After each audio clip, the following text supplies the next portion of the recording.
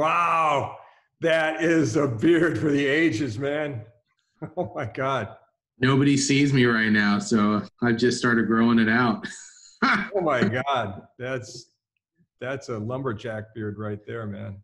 That's amazing. Oh, thank you. Thank you. How's Yeah, your wife very feel about interesting. that one? Trying it out, so we'll see. Hold on. I'm to see your face, friend. Haven't seen you in a Thank you. while. You too. Glad to hear you're staying safe out there, staying in the home as much as you can. Yeah, going a little stir crazy. Just got a text from a client today, though. I'm going to talk to him after we get done with this, and he is looking at buying a place. And so I have another client who I was in escrow with. We opened escrow, gosh, it was about I want to say the 10th of March. Mm-hmm. He had been pre-approved. I think you're familiar with him, but I won't mention his name on here for privacy reasons. But Yes. he was going through his credit union, and then I got a call from his credit union about a week after we opened escrow saying, given the current situation, we've decided to withdraw the loan. We're not going to fund it. And several days later, he was furloughed from his job in the entertainment industry. And so we had to we've tried other ways to make that deal work, but he had to cancel the escrow. So I think it's a perfect segue into some of the questions that, that we'd like to go through for potential buyers of property. I think that, and I brought this up at an office meeting last week. I think it's going to come down to if you were pre-approved and even underwritten, and for those people who don't understand what underwriting is, it's basically all the work that most lenders do during escrow. But if you work with a guy like Michael, Michael is one of the great lenders who will do all that underwriting, meaning they'll track down your pay and confirm employment and other your taxes, et cetera, to basically not just pre-approve you, but pre-fund you for a loan.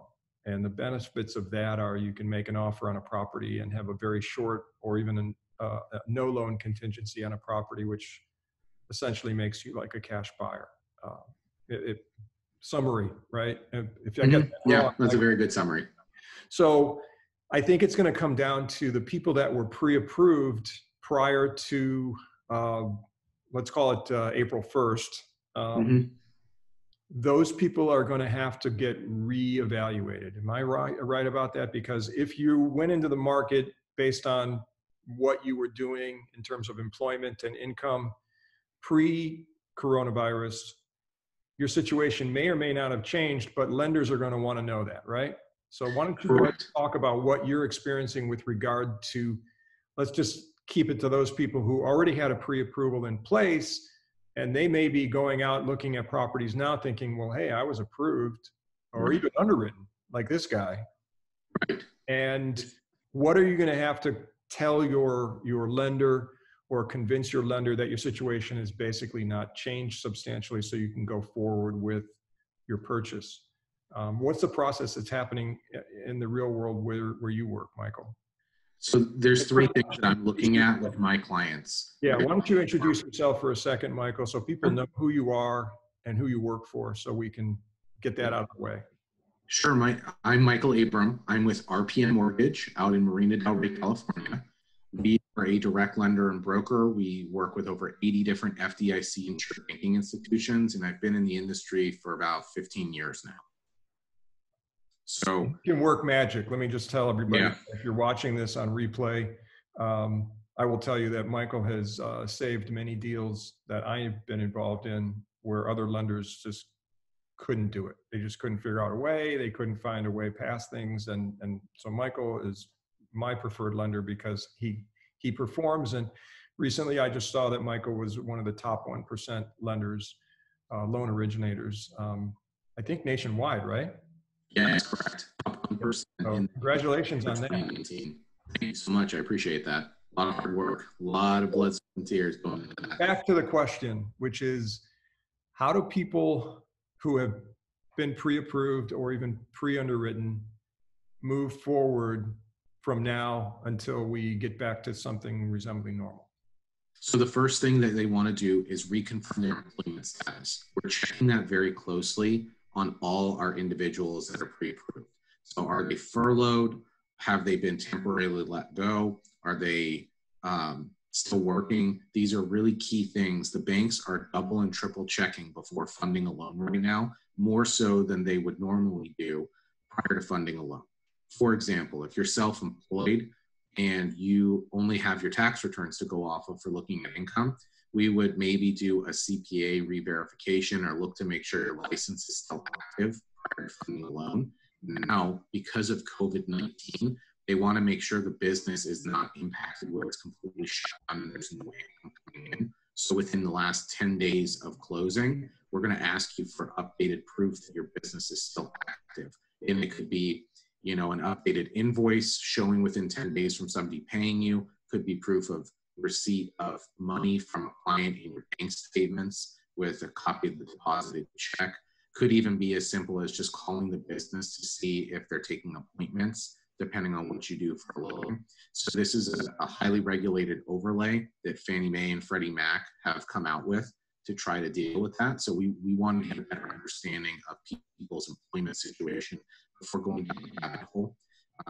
Secondly, depending on what program they were qualified on, you absolutely want to double check that this program even still exists. Within the last 30 days, we have seen so much volatility. And even the client that you were mentioning is a good example where you had a bank that said, we just can't fund this loan now. It's just the line is shut off, the well is dry, there's no liquidity in some of these products, so the banks have shut it off for the time being.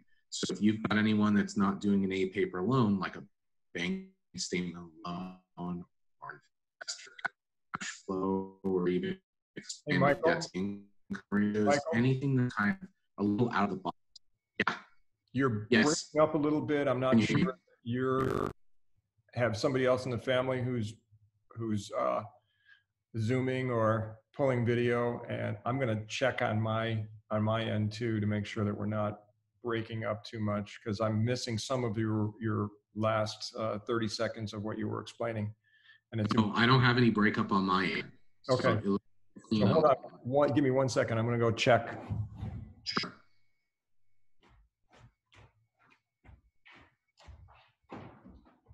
Are you on video? Okay.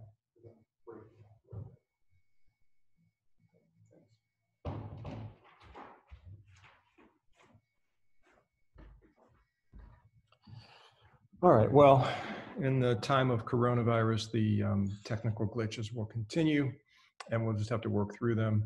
But what I want to go back and clarify for some people who are more unfamiliar with some of these terms, when you talk about product or a pool of money, people just don't go to a bank. I mean, I guess you can still go to a bank, and the bank has money and they can fund out of their resources. But what you do and what other mortgage brokers do is you can fund in-house. RPM has a lot of resources and they can do in-house funding, but you can also go out into the marketplace and find different banks or institutions that have pools of money that can provide maybe some of these people who are non-traditional borrowers that might have different credit or employment histories that you can get creative with, right? And so those products are the products that you're talking about have basically dried up because of the stock market crash and because of uncertainty with employment and you know, the economic outlook for the next 3 to 6 months. Is that correct? That's correct. When you look of like the safety net of where the safest loans are to buy right now, if you're Fannie or Freddie or frankly any bank and you're looking to buy loans and service them, it's the traditional Fannie Freddie product.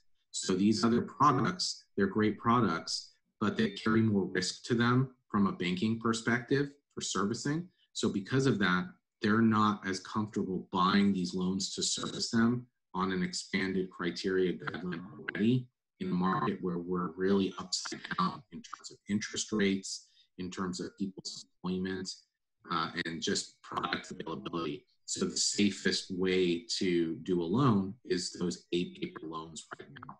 Right, and those when you talk about Fannie and Freddie, again, for people who are not in the business and they're just coming into, especially a first-time buyer, Fannie and Freddie are government operated kind of.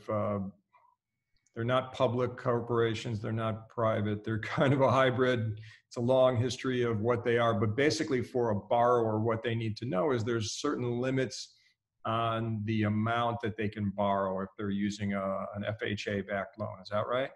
Yeah, that's correct. There's loan limitations that are set, and this can vary by county and by state. And So for LA County, what's the loan limitation on the purchase price of, a $900,000 property? Would that qualify if they put 20% down? yes, you should be fine there. The loan limitation for LA County is $765,600.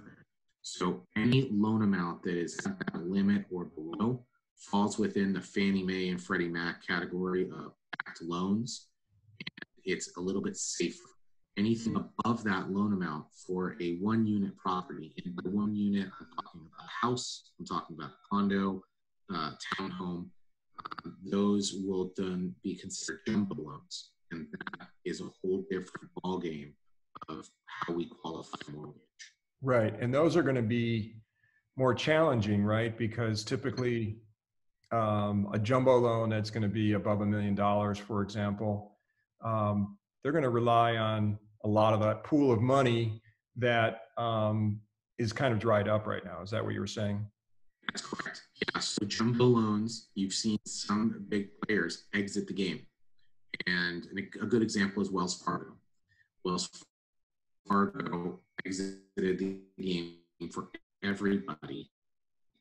Wells Fargo is not only doing jumbo loans in retail, they're not really touching refinances unless you have $250,000 in the bank.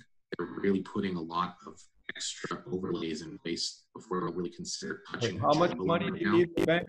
Say that again. $250,000. $1 million? No, $250,000. $250,000. Okay. And So, these are with what kind of down payments are you talking about with a jumbo loan then that are getting approved? 20% and more? You still want to be at 20%. Yes. The other way people get around these loans is to do a first loan and a second loan where you break the difference. The math is exactly the same in terms of the down payment, but you're not doing one single jumbo loan. Sometimes that makes it easier for a consumer to qualify because jumbo loans have such rigid guidelines when it comes to credit analysis, money in the bank post-closing, which we refer to as reserves. Mm-hmm. We've seen reserve requirements increase for some of these banks. We've seen them say things like, we won't accept non-liquid retirement funds anymore for retirement for the reserves. So like a 401k or an IRA are not going to be allowed for qualifying as a reserve account? Yeah, some of them have said that. And some of them have said we'll still allow it, but they're a little more steep in how they calculate the available funds that they would consider for reserves. Meaning if I take $1 million in a 401k, I might normally qualify you at 70% of that account value for what's available. So $700,000 you can tap into for reserves. Now, under some of the revised guidelines, they might say we'll only go to 60%. So they're really capping it to be as more conservative. And that's because of what's going on in the stock market. Because you have so many people losing money on these types of investments that it's more volatile to consider those assets as reserves when the market's fluctuating so much like it is right now. Right. So if you're a traditional conforming borrower and you're just doing a bread and butter FHA loan, are you still able to come in with a lower than 20% down? if you have a Yes. otherwise good employment? Yes, you can still do 3.5% down on an FHA. In fact, you can still do some of the specialized FHA, like Calhafa, where you can do 0% down. The problem that we're seeing with government-backed loans right now, with FHA, VA, USDA, Ginnie Mae, all that stuff, those interest rates have taken a massive hit right now because of the stimulus package. As much as it sounds like there's great things in there that'll help the consumers, the stimulus package is actually hurting the banking industry. How is that?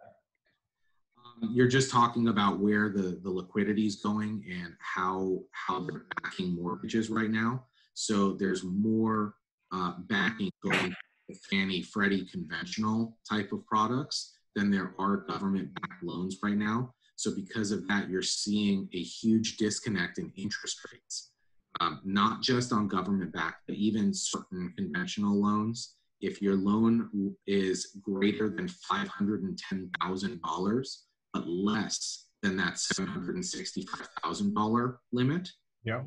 talking about interest rates that are abnormally high compared to what the interest rates should be. So when you're talking abnormally high, what are we talking for that kind of a loan then right now? So depending on your scenario, I can give you an example of a client that I priced out the other day. She was doing 15% down. Price point was about $650 on a house. So you're talking 85% loan to value. So her loan amount is somewhere around $550, $551.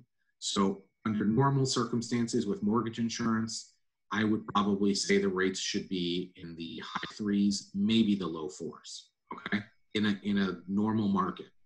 When I price that scenario out, it's over 5%, and it doesn't make sense because the 10-year Treasury is under 1% right now. Right. So what you could be seeing is rates that are at historic lows, and you're just not.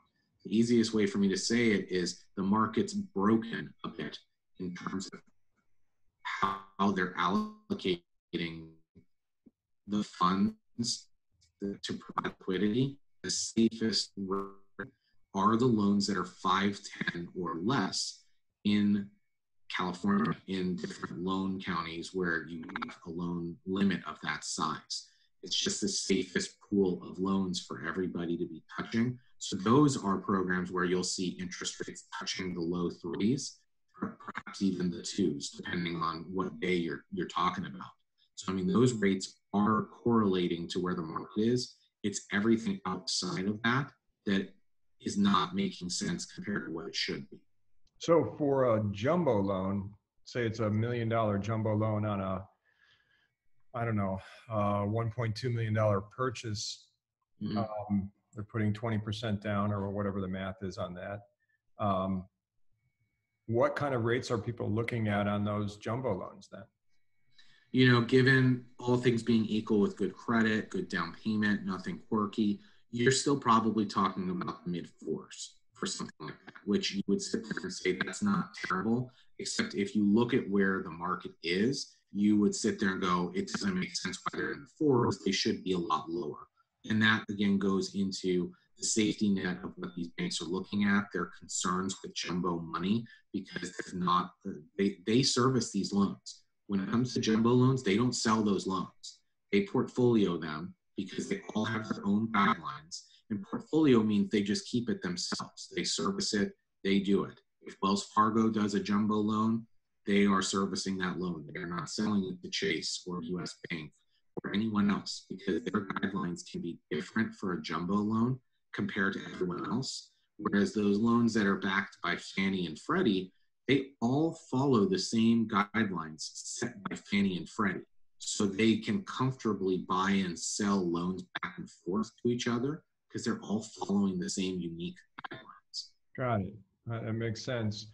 So it seems like it's going to be a challenge for even people that have regular employment and good credit and enough reserves and enough cash to come down. It's going to be, I'm sure you're coming up against this where people are maybe rate shopping and they're going, well, why are you 4.5%, Mike? And they might see somebody else who's got a low teaser rate, Right. and they're saying, well, I can get a full point below that, and I'm reading the paper, and the Fed's cut the interest rate to practically zero. Why am Right. I paying the same or more than I was paying last year? So those must be tough conversations to have to go through, explaining the macroeconomics of why there's this inversion of rates actually ticking up a little bit. Right.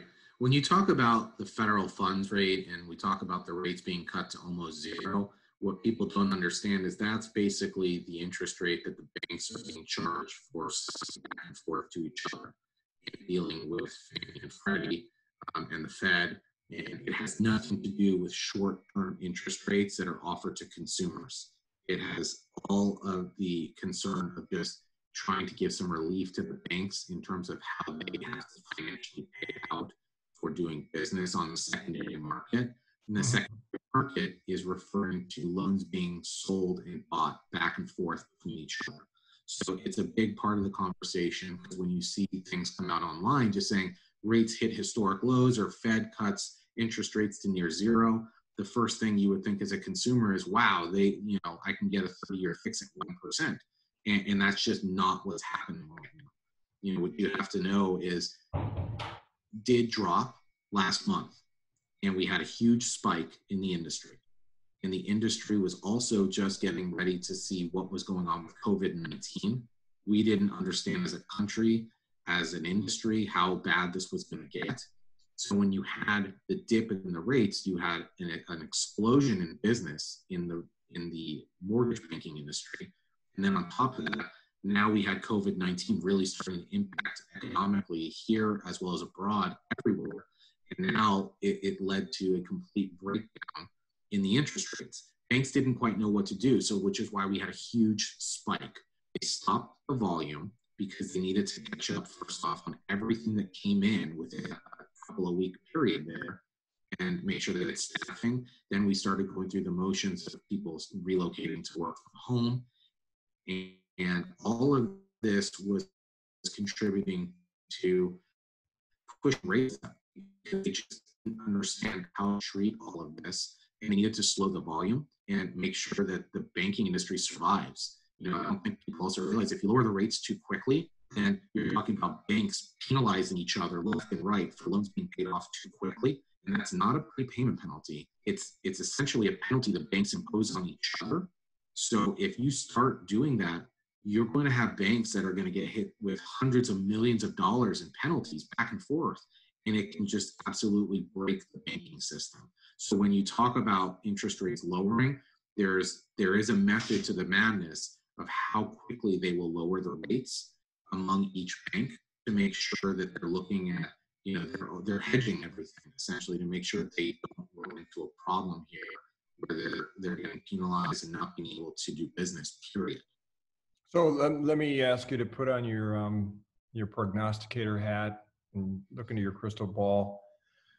I'm sure that's they used to call it the $64,000 question. The $64 trillion question. My opinion is it's going to take several months at minimum before the tide is going to shift with some of these issues that you're talking about, because banks are risk averse, and they're going to want to see, like, to kind of circle back around to the client that we were both talking about, the one who lost the property. Mm-hmm.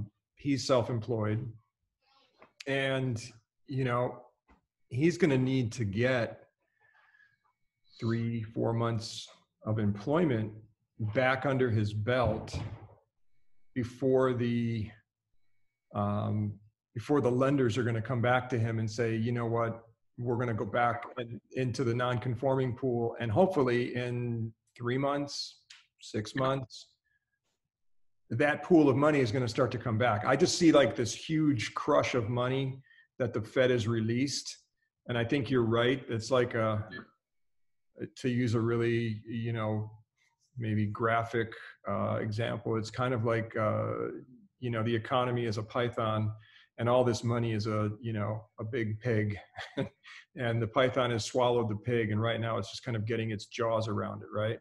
And it's going to take several months for the to kind of digest down and get that pool of money back into circulation, so that somebody who's like our client, who is a non-conforming buyer and looking for something that's maybe just a little bit outside of the jumbo category or right on the bubble, he's going to need that employment for several months. So that's kind of my take on it as a realtor. But for somebody who's in the trenches, what do you see happening in terms of timeframes for some of this money coming back into the market and loosening up some of these guidelines for these especially non-conforming loans? Yeah, it's very interesting because a lot of these banks that we've talked to, they've said that it's not like the market when it crashed in 2008, where these programs went away, these banks went out of business. These banks aren't necessarily going out of business. They're just shutting off the warehouse line that would normally fund those loans. So their ability to turn it back on can be turned on in a heartbeat. It's just about knowing that if they do that, that they can sell those loans immediately. So I think that as the economy stabilizes a bit in the coming months, we see what happens with COVID-19 and just stabilizing as an industry and a country as a whole, you'll start to see more people coming back to work. And because of that, you'll have more comfort from a banking perspective, loosening guidelines a bit, which will certainly help. I think you'll then also see the Fed's reaction to maybe backing the higher balanced mortgage loans that Fannie and Freddie do. As I mentioned, those higher Fannie Freddie loans are kind of broken as well in terms of the interest rates. But I think that once they see the market stabilizing, my opinion in theory would be they'll start, injecting liquidity into those loans. Now you'll see those rates drop a little more to where you've got this huge bucket of people, especially in Los Angeles County, where you've got those loans that could be greater than 550. And they're just kind of at a standstill right now because there's no market for them to refinance. But I think there will be in the coming months. So that's definitely an important piece to understand. And in the long run, the interest rates will fall. At some point they will all fall to levels that we've never seen. So even if you get somebody into you broke up there. I was going to say that even if you get into a purchase, if you can get a loan at, even at 4.9% right now, right, on especially a non-conforming product, and you're not happy about it, and this isn't even talking about points or any other fees, but you want the house and maybe you're getting a good deal on the house, maybe the house is 5% cheaper than it would have been in a normal market. Yeah, in a normal market. Compass just did a survey that came out of about 800 agents in California, Northern and Southern California. And the general consensus was that properties below $2 million, we're going to see about a 5, maybe a 7% price dip. And of course, this is an average. There's going to be houses that are going to go, full price, and there's going to be houses that are going to go bigger than that. But the prices of properties that are above the 2, especially above $3 million. I was on a call the other day with some agents around the country, and what they're seeing is the properties that are between $2 and $5 million are having the most trouble. Yes, taking the biggest cut. They're taking anywhere from a 10 to a 15% price pressure. And that's what kind of is the general feeling among my colleagues, that we're going to see that pressure continue to stay there for several months. The properties that are above the $5 million point they're so unique, and often they're special properties. And I don't know the numbers, but I'm guessing that the majority of those properties are cash purchases anyway. So, if you have money to buy a $10 million house, and you have the cash to do it, you maybe pulled your cash out of the stock market, at the right time. So it may be a good deal to go ahead and push that. But back to the idea of, if you can get into a rate and get the house that you want, and you get it at a lower price, 6 months or 12 months from now, you're predicting, and I think you're right, that refi market will come back at a lower rate. Is that I correct? think we'll see rates that we've never seen before. And that's even what Inman is projecting. In 2021, they're predicting rates into the twos. You're talking about essentially every single person in the country refinancing. It'll be an explosion if that happens. So think of it now. You're getting in on a place, you're not happy on the rate because of where the market is, and nobody can necessarily control that. There's certainly some ways to get around it from structuring purposes as a loan, but you get in now, you may have less competition because there's less buyers in the market because more people are facing furlough and unemployment. But then what's the worst that you do? You refinance in 6 to 18 months and you're already in. And when the market stabilizes, that same property that you may have wanted could be a dogfight against every single person that's now back working with very low interest rates. 100%.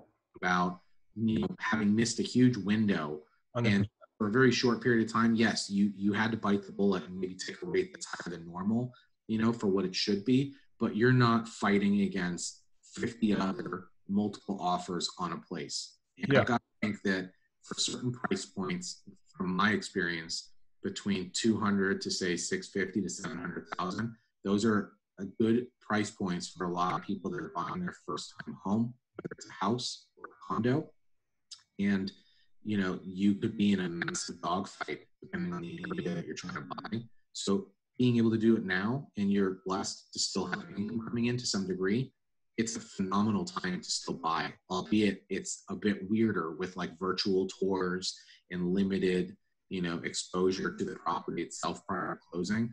It's still going to be, seeing a benefit to buying now compared to waiting for everything to stabilize and now you're in the same pool with everybody else. Yeah, I think if you are a buyer who has steady employment, you're a doctor, you're a public employee, you work for a fire department or whatever, you're an essential employee and you have a steady outcome and you've been a steadily employed for the last 10 years at the same job, and maybe you were planning to buy a house this spring like millions of other people around the country, and so you've had that money in reserve.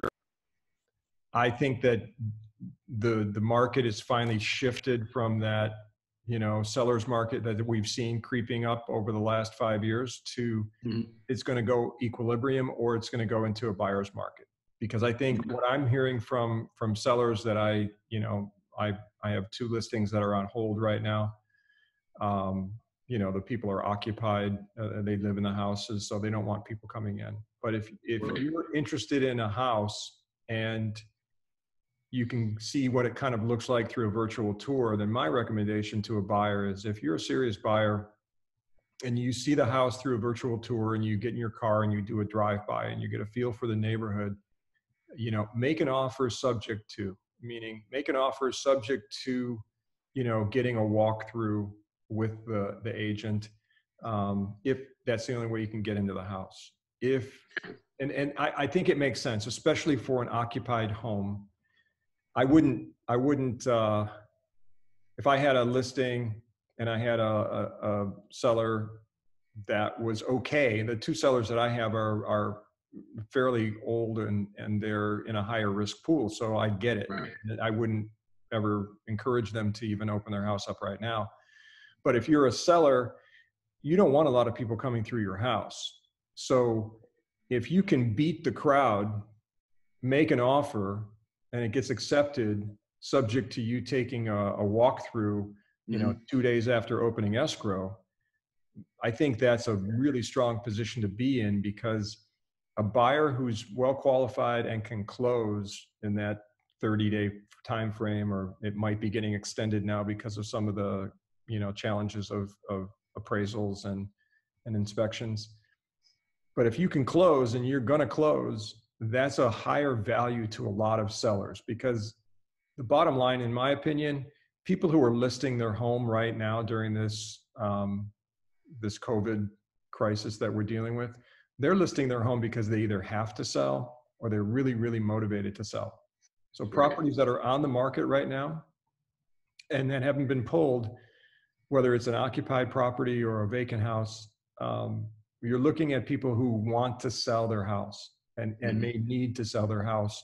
So it gives you as the buyer a little bit more leverage, in my opinion, if you can show to that seller, hey, you may not, if it's a house listed for $1 million and, you make an offer and it's accepted at 950, you may be paying a little bit more for your interest rate, but you just saved $50,000 on the purchase price, and you might have saved $100,000 because if it was a typical spring market and a house was priced well at $1 million, not unusual, as you know, here in LA County for a house that's priced there to go up to, $1.05 million or $1.01 million, or I've seen it go up. I had a house that I helped people buy a year ago, was listed at $1.01 million, and we opened escrow at $1,350. So it depends on the property. But I think if you are a motivated buyer, work with your realtor, do your research, and then get into escrow, because I think there are opportunities to really get good, value. I don't want to say good deals, because there's still going to be a lot of sellers who are going to, they're going to hold on to the reality of the world as it was 6 months ago when they contemplated putting their house on the market. And so there's going to be challenging conversations if you're a listing agent with your seller. But if you need to sell your house and you've got a buyer who's ready to move and can close, that has a premium on it right now, in my opinion. Right. Well, there's a couple of things that are going on that I think I kind of want to touch on that you were talking about. One thing that stood out is the appraisal aspect. We talk about potential delays, and there may have been a little bit of a delay in the beginning when all this was coming out, because we didn't quite understand how to order appraisals when you've got people that, like in your case, you've got a seller that says, I'm not letting someone in my house right now. I'm high risk. So how do you handle that if you're not getting an appraisal waiver, meaning no appraisals required from the lender standpoint? How are you doing it? So we've seen a huge surge of banks that are now following the revised Fannie Freddie guidelines that say, try to do a traditional appraisal first. If you cannot, then you can do either what we call a desktop appraisal, which is basically a full traditional appraisal, but it's not done with the interior inspection of the property. Your client is essentially giving all the pictures to the appraiser, and they'll have some conversations to make sure everything's all hunky-dory, everything's all accurate up to date, and then writing a standard report. And sometimes you might just do what we call a drive-by appraisal. And the appraiser doesn't even have to contact the client because he or she's not going into the property. So we've seen a streamline of that process. My only thing is, if you've got a property that shows well, you've done improvement, spent money to fix it up to get that value, you're going to have to think really closely about what you're doing on the appraisal front. Because if you're doing a drive-by, the appraiser's never going to really see what was done on the inside. They're going to go off comps, they're going to go off of what they see maybe online, but they're not going to be able to tangibly see, have the conversations with you, the seller, really get a better sense. So it could be very dicey in terms of value if you're concerned on stuff like that. I've seen it go both ways. I've had appraisals come in that are fine. I've had appraisals that came in a little lower than we anticipated. Could it have come in a little higher if they'd done a full interior? Possibly, but nobody wants to jeopardize their health over that. And frankly, everybody's coming in fully masked with gloves on. So everybody on every aspect is fully protecting themselves against everything as well. So that's one critical piece to understand. Yeah, I mean, if it were me, I would, encourage, the option to have the appraiser come into the house and tape the house, meaning, measure to make sure the square footage is accurate, because that can be a real big factor in the, appraised value, since they rely so heavily on price per square foot.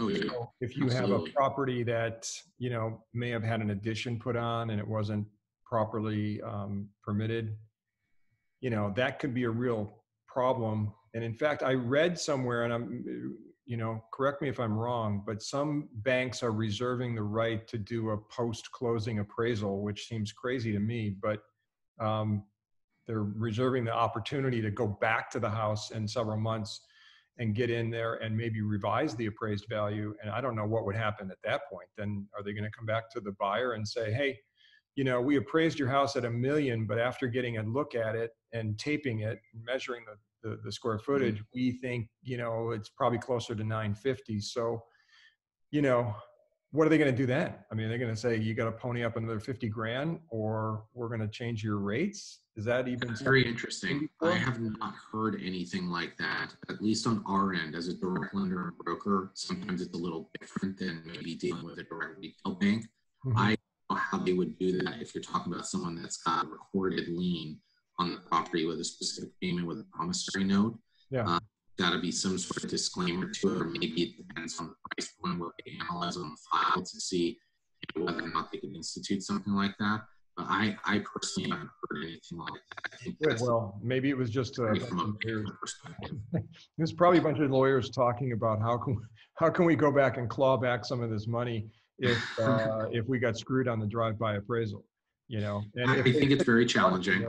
They put the clause in there. I'm sure that most people wouldn't even read it.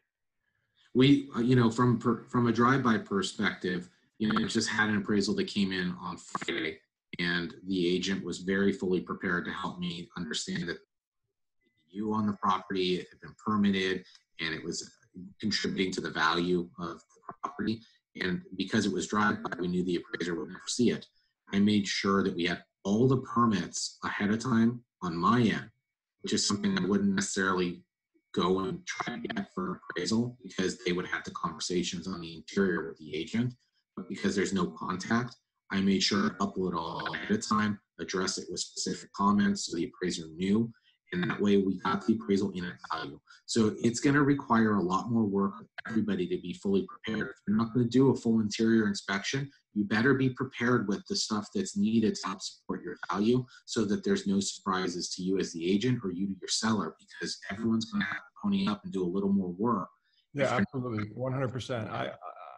They've been preaching this on the calls I've been in, that, it's such a different time and so many challenges, that it's really critical that the lender, the buyer, the listing agent, and the buyer agent all maintain a really active line of communication and constantly update each other on where they are in the steps in the process. Because, if you're just going along thinking, oh yeah, we're doing fine, and then you get hit, well, we should have had this taken care of a week ago or 2 weeks ago, it could kill a deal, or delay it by several weeks, which potentially could kill a deal if somebody's like, no, I got to get out of it. Well, and just think about the fact, Will, that the longer you go on with the deal, the longer the risk also of something happening on the buyer's end with their job. It's a terrible thing to say, but this is a reality where we're seeing people that are in the middle of an escrow and they lose their job or they get furloughed. And we have to try to anticipate this stuff as much as we can. That's why some of these questions we're asking up front. What do you know about your employment situation to understand that this is something we got to be extra conservative about? The other thing is some of these loan sizes, people are just sitting in escrows waiting for these rates to drop because they may not qualify on the current situation if the loan interest rate is so much higher, right? I mean, that's where a big difference will come into play of who you're working with on a loan.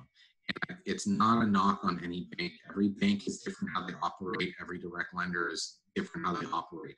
But from a banking perspective, I see a massive benefit to us as to what we do compared to other banks right now, because we can do specialized products still, because we can do first loans and second loans. Sometimes there's a way to manipulate that loan amount and make it work for the time being to get better rates, instead of sitting around waiting and waiting and waiting, like for the interest rates to drop, which may not happen anytime soon for loans of that size. Yeah. I just want to be a big example, because I think it's important for buyers that are in this range to really understand what I mean. I'm doing $1 million purchase right now. We have it structured as a first and a second. We were originally going to go with a loan amount right around the 765 marker, bridge it with a second that was, around 200 to 250, somewhere in that range. But the rates were terrible on the first. We're talking 4.875, 5%, because of where the market is, because there's a second loan involved. So we've been sitting here waiting. And one of our banks revised their guidelines that was beneficial to the consumer. So what I ended up doing is lowering the first loan to the conforming limit of 510, increasing the second loan, almost doubling it essentially. And it might sound crazy, except the difference is the rate dropped from a floating rate of 4.875 on the first loan to 3.5% on Wow. the first loan. Are these 30-year fixed rates? It's a 30-year, yes. Are you So, seeing more people looking at 5 or 7-year ARMs? people are still looking at them, but those rates are not pricing as aggressively, in my opinion. There's still more risk tied to these short-term ARMs. So some of the banks that we've worked with that have traditionally been very aggressive, they're not as aggressive right now, or they're just not pricing where you would think they should be. It's not where the stability is. The stability is going into those fixed rate mortgages where there's more safety there from a banking perspective to pump liquidity essentially into those loans and give the better interest rates. So I think that for the time being, any loan, if you can do it, can make sense more on a fixed rate mortgage.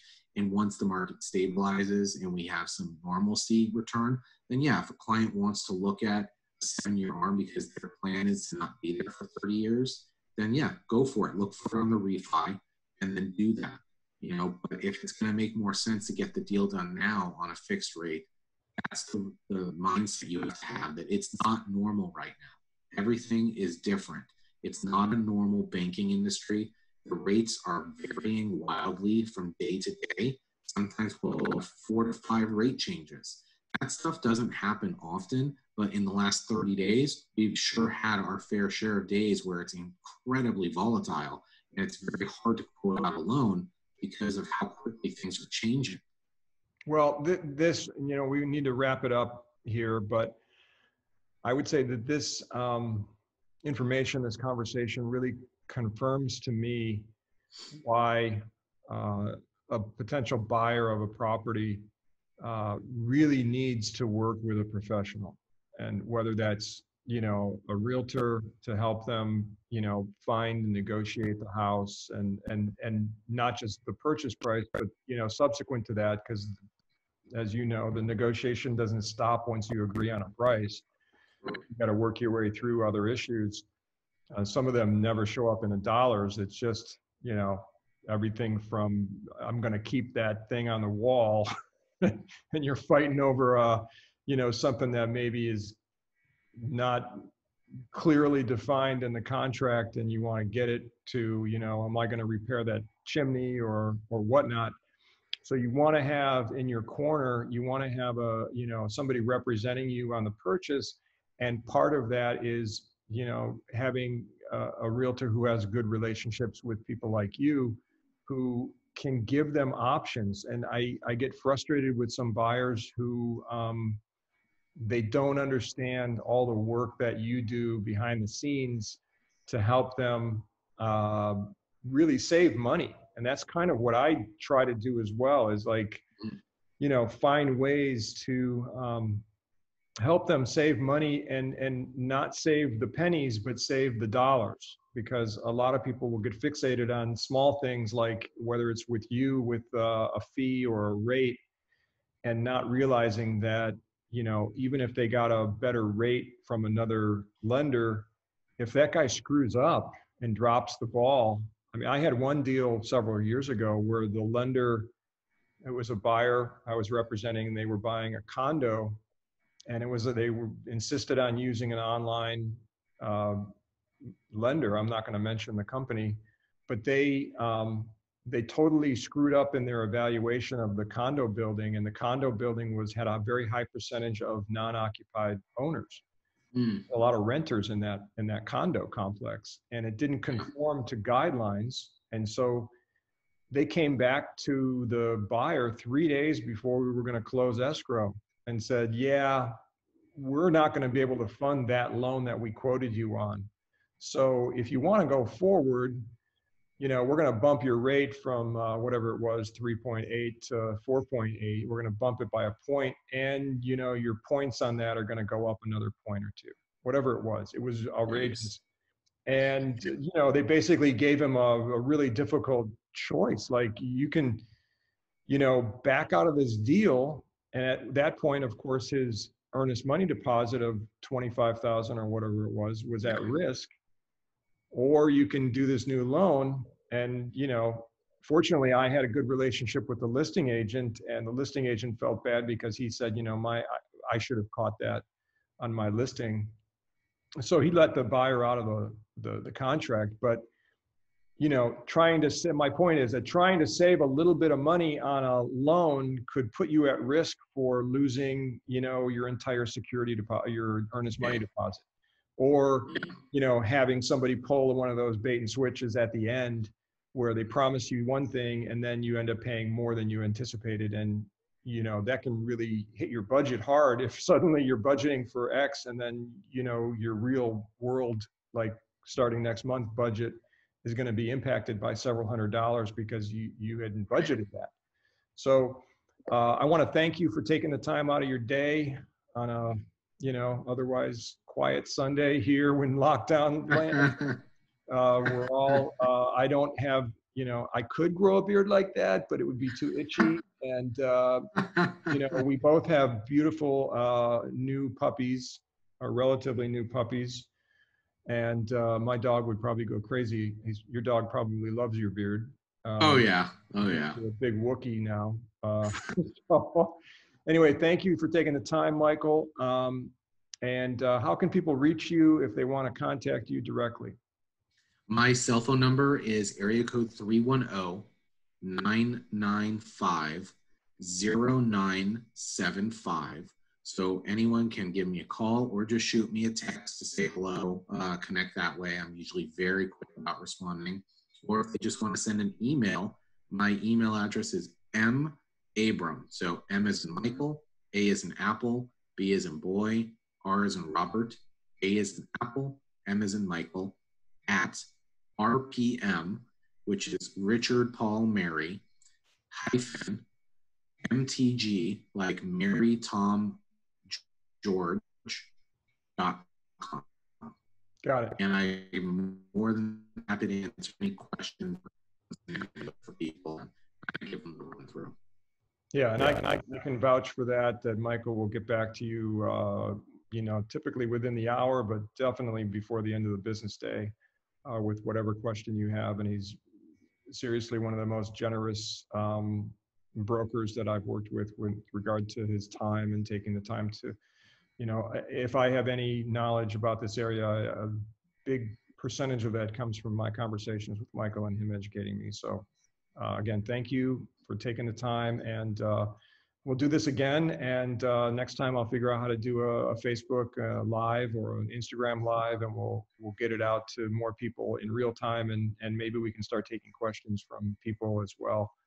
Yeah, absolutely. Help them, through this time when we're all kind of figuring out what the future holds for us, and doing our best to stay safe, but also think about where we're going to be in a month and 3 months and 12 months. And I'm personally very hopeful that we're going to figure it out as a country and as a world. But in the meantime, once again, thanks, Michael. And we're signing off now. And you can reach him, and you can reach me, of course, if you're watching this on my Facebook page or my Instagram live page.